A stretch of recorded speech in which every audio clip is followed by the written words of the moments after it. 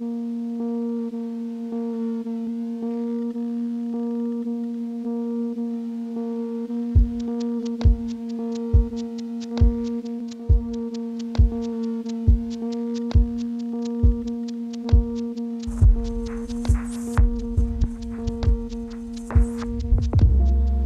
just made this painting, not just, but like a while ago. I love this painting that I made, and I was gonna leave it up here because I put these hooks up there, but it's just kind of hanging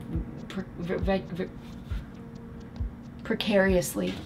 And I want it to be eye level. Like I want it, can you even see that? Eye level, but it's a little bit too high right now.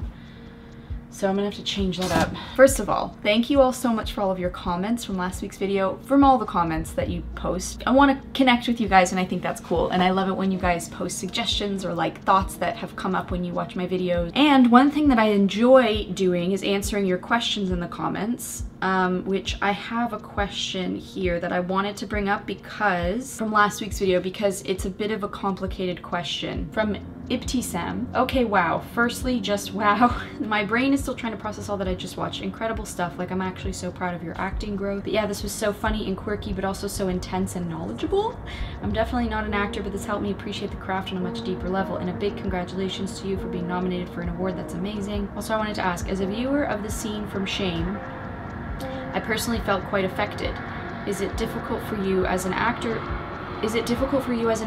to detach from a scene after, and what do you do that helps? I wanted to answer this on video because it's a bit complicated and I couldn't really type it in the comments. First of all, for some context, last week's video, if you haven't checked it out, you should, in one of the links. I'll put a link in the description, but I'll also link it here somewhere, one of those like extension links. In that video last week, I talked about the scene I did from acting class, the week prior, from a movie called Shame. As I said in last week's video, that scene was very intense, and so I showed a clip of it because then I went into talking about acting books and what helped me with that scene. But to answer your question, it's not challenging to get out of it when you use when you're strategic with what you're tapping into. Something I also talked about in last week's video was the technique called transferring, which is discussed in 2 of the books I mentioned in last week's video. But the general consensus is that I use an experience from my own life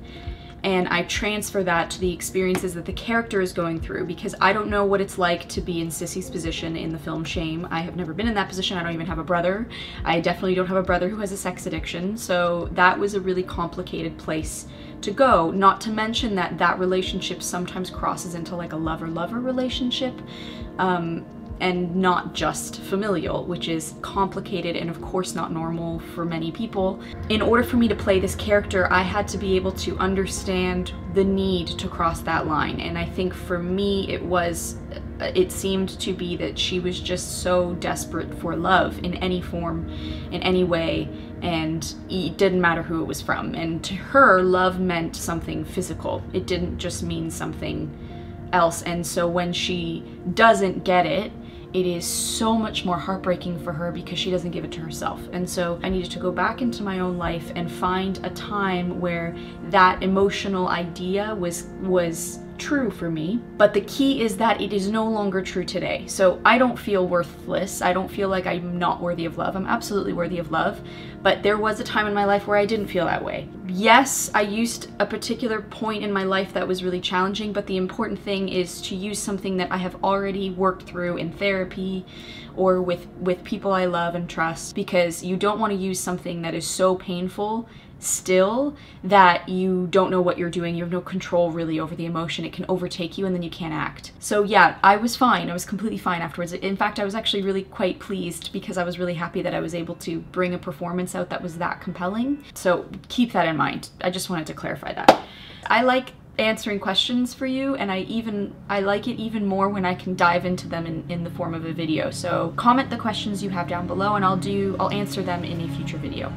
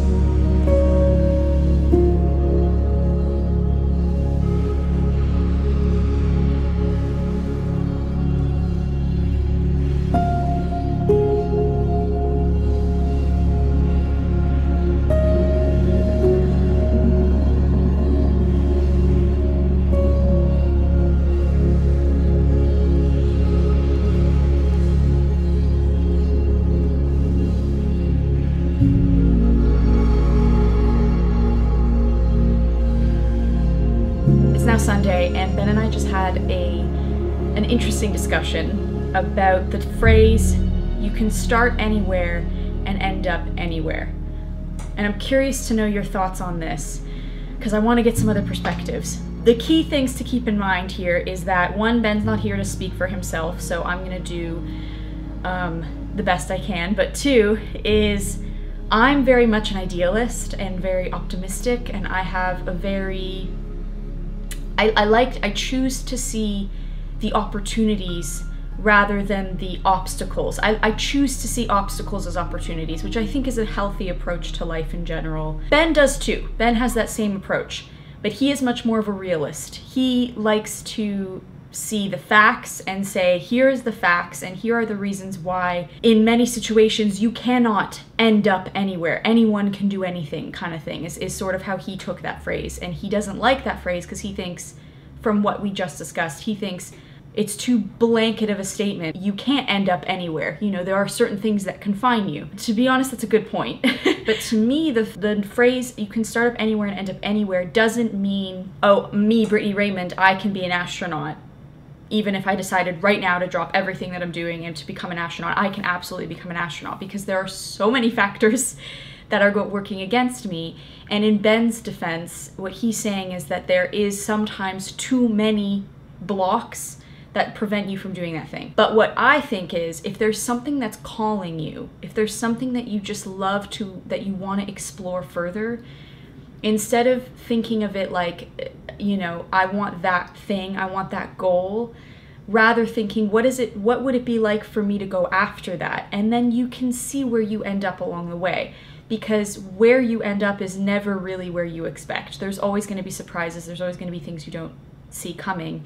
And that's what, to me, the phrase, you can start anywhere and end up anywhere means. And I guess what I'm asking you, people watching, is, one, do those two perspectives make sense to you? And two, is there anything you can add to that? What does the phrase, you can start anywhere and end up anywhere, mean to you? And also, why does it mean that way to you? Like, to me, it was an opportunity. It was an interesting way to approach a problem. You know, okay, there's an issue, there's something in front of me. I'm currently here in these set of circumstances, and I would like to be there.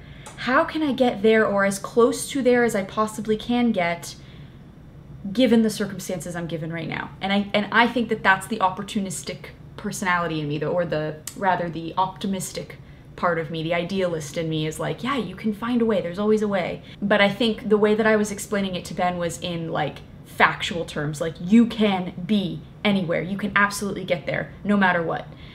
And I think that has a bit too much of an idealistic approach. Like, you do need to ground it in reality, and so that's why Ben's perspective is helpful. What? Do you approve this message? Yeah, I think you covered it pretty fairly. Okay, good. Thank you. If anything, I think that blending the realist in Ben and the idealist in me is probably the best approach, because you can be optimistic but still have a realistic idea of what to expect. I like to discuss these things because I find them interesting, and I'm curious to know your thoughts. Is this video really, really dark? I probably should have bumped up the ISO.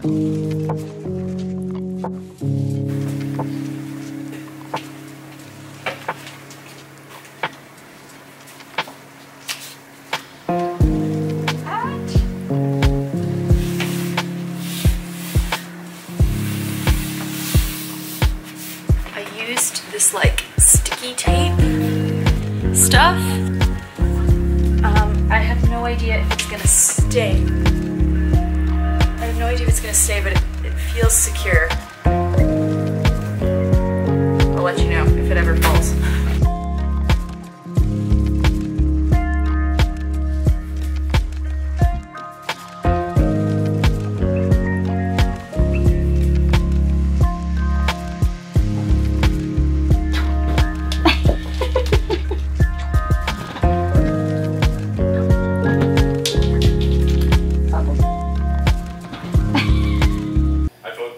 Where the ball was, so I fucked up.